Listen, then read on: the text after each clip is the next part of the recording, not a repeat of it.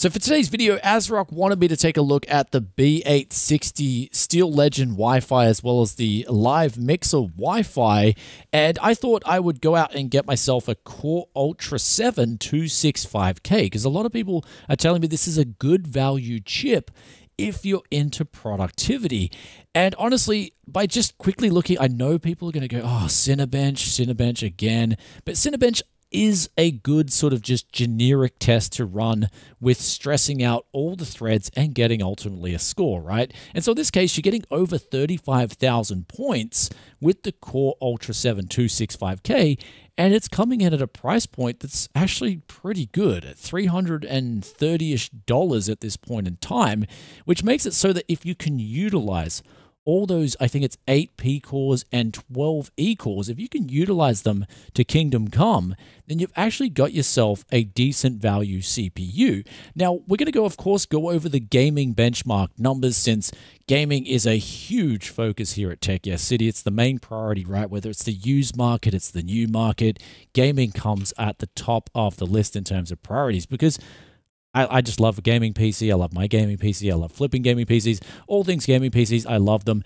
And then also talking about the B860 chipset itself, we're going to chuck that in the mix here where we've got two motherboards. And yet again, just like the previous video we did with the B850 from AMD, which I'll put the link up here, which we cover a lot of cool different things there, especially micro differences between FPS. Again, I'm going with the Live Mixer in terms of the value pick. Even though it's $10 cheaper, it's just got a much more eye-easy friendly BIOS for me personally, so it's more like getting down to aesthetic things here. And I also like the simple look of this board. I also like the Steel Legend. Don't get me wrong, if you want a light themed motherboard, you're probably going to go bananas over the Steel Legend. It does look really nice.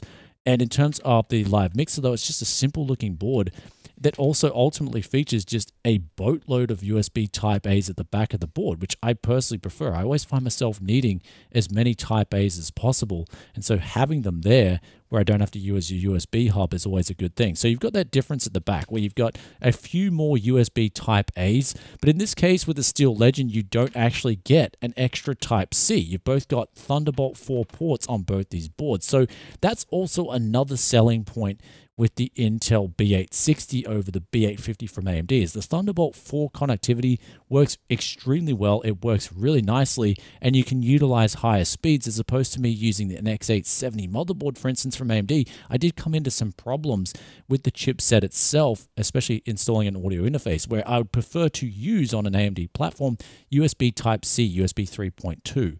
So that's my personal preference on AMD's side. However, with Thunderbolt 4, it just works flawlessly. And say, for instance, connecting an extra monitor off a hub that you put towards that USB Thunderbolt 4, it's going to work flawlessly too. So great connectivity from that port itself. But then in terms of these boards, you've got both Wi-Fi 6E on board. The Steel Legend Wi-Fi B850 from AMD did feature Wi-Fi 7, however, so if you're desperate for Wi-Fi 7, that's on your list, and you want a decent value pick, then that motherboard from AMD is going to feature that. However, let's talk about the Core Ultra 7 a little bit, and then we'll talk about the VRM temperatures here. And honestly, when it came to gaming performance, it was just the best way to describe this is just a mid-performer. It's nothing special, but it's no slouch either. Like, it's not crazy low numbers. I just was kind of disappointed with the gaming performance. I'm not going to sugarcoat it. For instance, if we look at Marvel Rivals, it's coming in with very similar performance versus, say, a Ryzen 7 7700 even. And then also this continues on to Fortnite, where it's getting very similar performance figures too. It's actually underperforming versus a 7700. Then for Baldur's Gate 3, it's also underperforming. And then for Counter-Strike 2, it's falling behind the Ryzen 7 7700 too. However, the 0.1% lows, they're still pretty decent.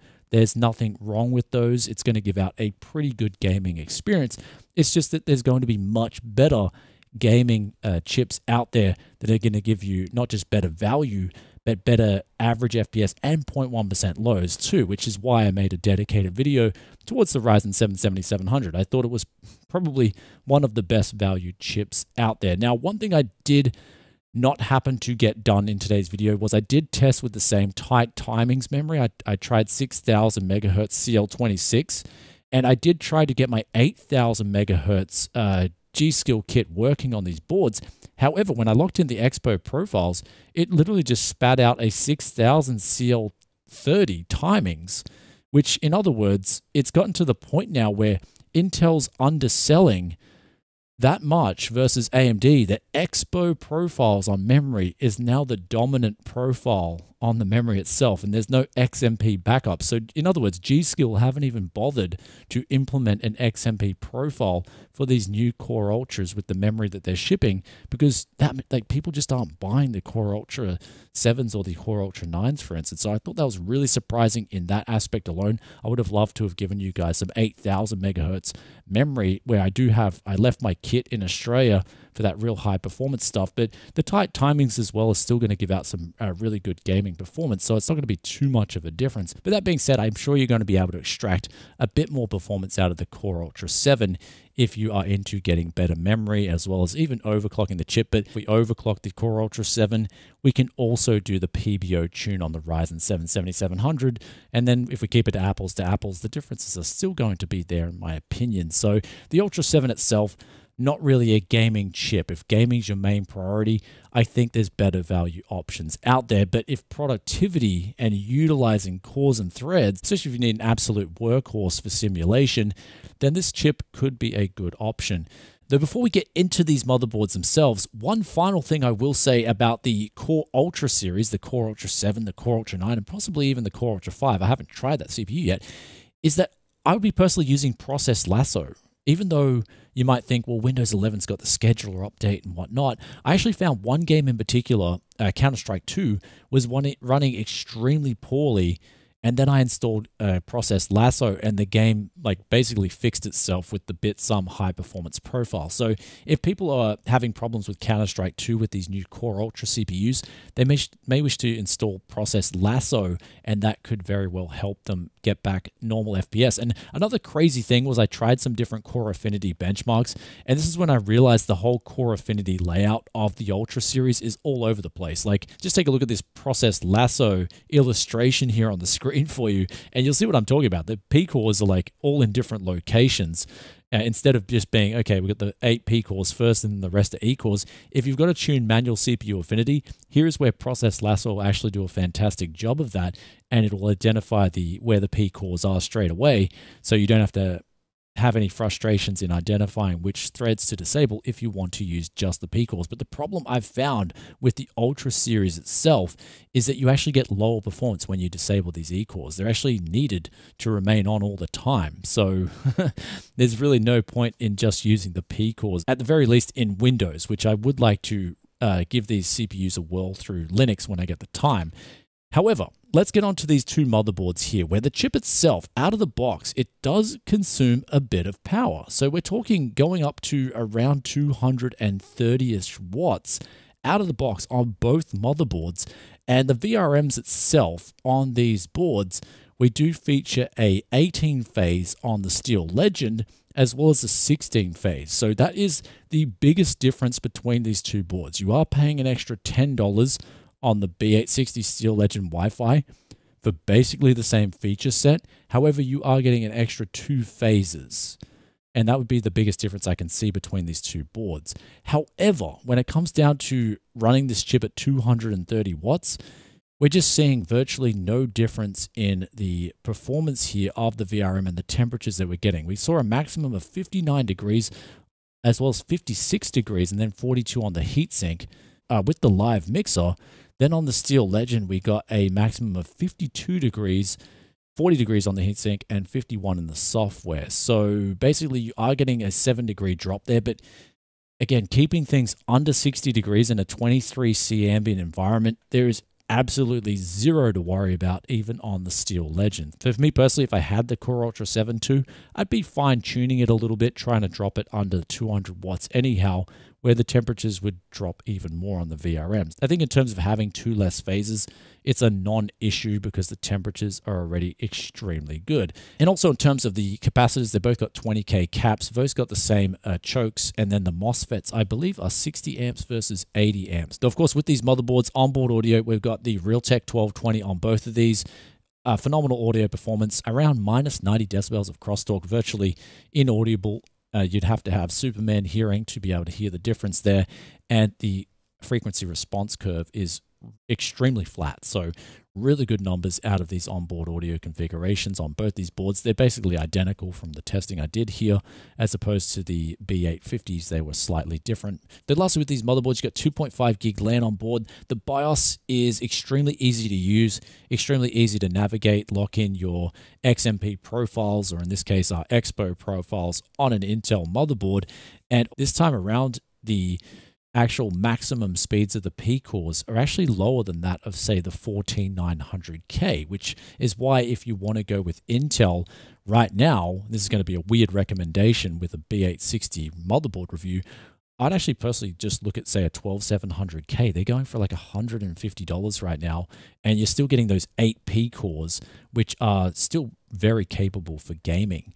And you've got some E cores there if you want to leave them on or off, if you're doing some light background processing. So actually a really good deal in that sense. But here's where with the motherboards itself, Intel this time around, the biggest difference with B860 versus, say, a previous B series lineup from Intel is that you've got full unlocked memory overclocking, but you still got a locked CPU.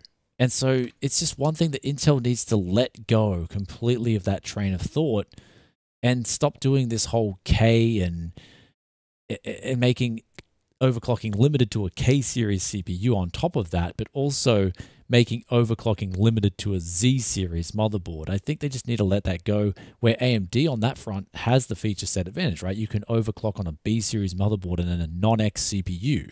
It's just that the X CPU is clocked higher out of the box. And of course, people are still going to go pay the extra money if they just don't want to bother with any tuning and getting those extra CPU clock speeds. I mean, if anything, the feature set itself from Intel, they're already playing catch up to AMD in terms of gaming performance, but with the motherboard features, they should be going above and beyond too and saying, all right, everything's unlocked now, CPU's unlocked, motherboard features on a B series is unlocked. You guys are going to get better value on this sort of side of the fence. But instead, it's just the memory. And so they seem to be slowly playing this catch up where they need to just, in one big sweep, change the whole bill altogether and just say, nope, we're going all in. Forget about the K models only being overclocking. We're going to have an Ultra 7, for instance, 260, and that's going to feature overclocking as well. Bringing back sort of the Nalem days where you had the i7 920, and I mean, X58 was the only motherboard choice on that lineup, right? But still, you didn't have to go out and buy a i7 960K or whatever the flagship model was to get overclocking. You got that on the i7 920. So, like Intel, you need to sort of go back to the drawing board here in just that sense alone and really just say, okay, we've got to differentiate ourselves from AMD and offer better value, which AMD was doing when they were playing catch up to you guys years ago. And so I'd like to see Intel really change that around and do something with that feature set from the motherboards. But also, when it comes to the CPUs, let's get an X3D competitor here with extra gaming cache on board and see what you guys can really do. You've got to really come out punching hard, because a lot of gamers are enthusiasts, and a lot of people who do work on computers, especially me personally, I know everyone that I know that does like video production or professional work on computers, they're actually avid PC gamers too. They like to spend a bit of their free time playing video games. So that's sort of like that hybrid market there is actually not as niche as people may think it is. So having a production PC that can also game really well is actually a pretty solid thing. It just, for me personally, it does come down to a lot of nuances. For me personally, for instance, as a video editing PC, I actually need very low latency. I want a very responsive CPU. And then I go for that, usually that really responsive CPU just so happens to have really good gaming performance too. Anyhow, that being said, guys, the B860 lineup, it's got the good stuff, it's got the bad stuff involved. Me personally, I like the live mixer. Decent value at $190. Thunderbolt 4 is a good bonus there. However, with the Ultra lineup, it's not the best gaming performance, but as always, it's always a matter of price, and the productivity for the money is definitely going to be pretty good on the Ultra 7 in particular. So if you want a good motherboard to couple with it, and you can overclock the memory, you don't mind so much about overclocking the cores, which, let's be honest, you're not going to get a whole lot extra out of. At least when I overclocked my Core Ultra 9, I really wasn't able to extract anything out of that CPU. you're actually going to save quite a bit of money going with a B860 motherboard. Anyhow, guys, with all that aside, hope you enjoyed today's video. If you did, be sure to hit that like button. Also, let us know in the comments section below what you think of both the Core Ultra 7 265K as well as the B860 lineup here. I think ASRock has done a pretty good job in designing the boards themselves. Everything's worked pretty much flawlessly except for the need for Process Lasso, I feel, on the Ultra series. But that's probably more due to the fact that I'm using Windows 11 LTSC IoT as opposed to using Windows 11 Pro or Windows 10 Pro, for instance. But going forward, I am going to be using LTSC because I just really can't stand the bloat on those mainstream Windows versions anyhow. Though I'll put a link up to Windows 11 LTSC if you want to check that video out too. Really recommend you guys get off the mainstream Windows after using the LTSC versions. They're very cut down, definitely what enthusiasts want. And with that said, hope you enjoyed today's video. And I'll catch you in another tech video very soon. Peace out for now. Bye.